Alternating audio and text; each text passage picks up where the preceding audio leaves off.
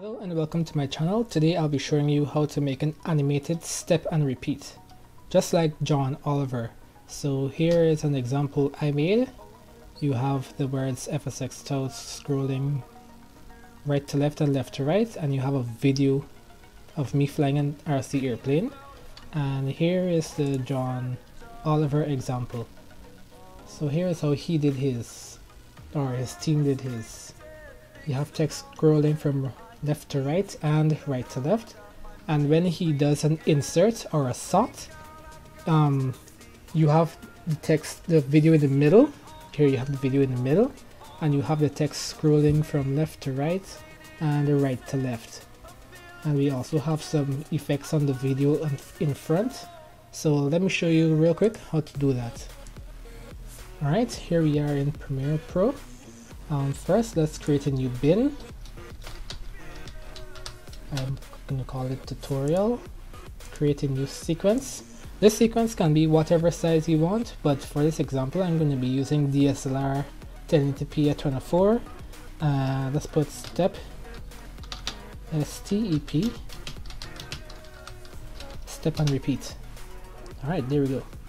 Now one example you can use to do your background, you can go see new item, black video. Okay, you can put your black video in there. You can go effects, for color gradient, and you can go effects, GUSSI, Gaussian blur. Now if you want to go this route, I would suggest you do two of the same color at the top and two of the same color at the bottom. For the Gaussian blur, you're going to just blur the transition between the two colors, and then you hit repeat edge pixels to not get this vignette around the blur. I don't know why that happens in the first place. You can increase your blur to, you know, really get rid of the color separation. And here is it without and with the Gaussian blur. I'm not going to do it this way because I get soft crashes. Premiere, I just get a black screen in my program window. So I'm going to do instead, what I'm going to do instead is do a color matte. I'm going to choose gray because I'm going to use white and black text, and you know, the gray is just to be there.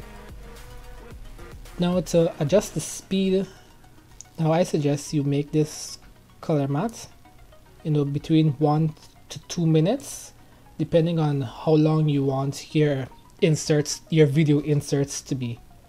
I don't expect you to put a 5-minute video as an insert and have this repeating. I mean, you could, but then you're probably not doing fair use. You're probably treading a fine line between what is fair use and what is using copyright material. So, alright, now before we add our text in, I would suggest you create a Word document of whatever word you want to be repeated. Here I have the words FSX tout. This is the name of my aviation channel, and I'm going to just duplicate it all the way. I put 2 spaces between each word, so the words are more spaced out. And this is all of the words I'm going to use. I'm going to highlight, Control C. Let me go with the file, new, legacy title. Let's put FSX tout as the name, and here we are. Now before we click and insert, we clicked. Now before we paste our text, I'm going to change the font to LCD. You can change your font to whatever, change your color to whatever, and paste. No! Okay, that's messed up. LCD, click, click. Okay, there we go. And now I'm going to use my selection tool, bring this down just for sizing, and then we go up here click. This is your rule crawl options. You're gonna click crawl left, start off screen, end off screen. Okay. And then we can close that down. Let's put this into our tutorial bin. Right, now our roll will, the speed of our roll will be relative to how long the roll thing is in your timeline and how much text you have on your, how much text you pasted in there. So since this roll is small in your timeline and we have a lot of text, let's see how fast this goes by. Okay, that's pretty quick. So now what we're going to do is we're going to put it, extend it like that, paste, and we get something a lot more manageable. Alright, I'm going to go up again, new legacy title, text tout 2, then we're going to paste this above here. In previous attempts, I tried to duplicate the footage. I tried to duplicate the thing in the timeline and tried to change the crawl, but then I keep getting black screens. So that didn't work. I even tried to duplicate the FSX tout in the project window, in the project bin, and tried to change the color, and that didn't work. So yeah. So that's why I'm opted to make another one entirely, another title entirely. So right now you're seeing me resizing it, and then I'm just going to push it up to get some spacing.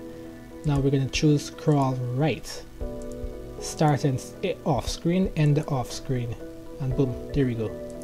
Whether we close that down, we put it in our timeline and we extend it, and let's paste, let's play, and there we go, exactly how we want it to be.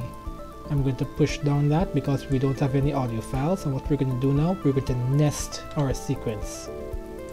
Okay, I think I'm going to duplicate it. No, don't do that. Nest it.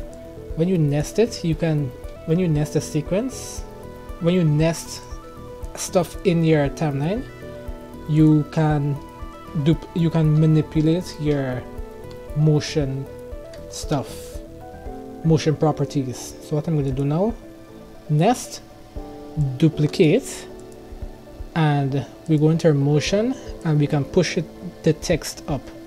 We can push both of the titles up because we nested it as one sequence. Now we're going to nest again. We're going to call this whatever, Alt and click to push up, and then ta-da, duplicate it again, and let's push play, and it's all fine and dandy. Alright, now let's put our video file. Alright, going to do Control L to unlink it and get rid of my audio. Now I wouldn't recommend you use it start from the beginning, because as you remember, we started off screen. Both the black and the white text starts off screen. So we can start from here and put our video file there. Okay, this video file was shot in 720p, I believe, so that's why it's already smaller than the entire frame. If it's full screen, you can always shrink it down. Just undo that real quick. Now for the video effect, let's go back to the John Oliver video. So we have a border and we have a drop shadow, so let's do that. Here we have Gaussian blur. No, we don't need Gaussian blur. Let's see, alpha. Why can't I spell? LPHA, alpha glow. Right, now we change our glow. What does this do? Oh, this is ours. Alright, we click use end color, uncheck fade out, and then we click 10 for our glow. and then we do a drop shadow. See, D-R-O-P. Yes, I spelled that right. Drop shadow. And this drop shadow has a longer distance, and let's go back and check the original. Alright, it has an increased softness, so let's try 15 for softness. Okay, that works. Direction, this drop shadow is this way, it's to the bottom and left for some strange reason. And let's increase our that, and let's increase the distance. Alright, and there we have it. The John Oliver step and repeat text step and repeat. John Oliver text step and repeat. Alright, and yeah, that is how to do the animated text step and repeat, or the John Oliver effect. Yeah, let's call that the John Oliver effect. Thanks for watching. Subscribe for tech, video, cinema, photography. I do that kind of stuff, so yeah, check me out. Check out the video I have for you on the left, and hit the subscribe button if you're interested in what I do here. Thanks for watching, everyone. Bye.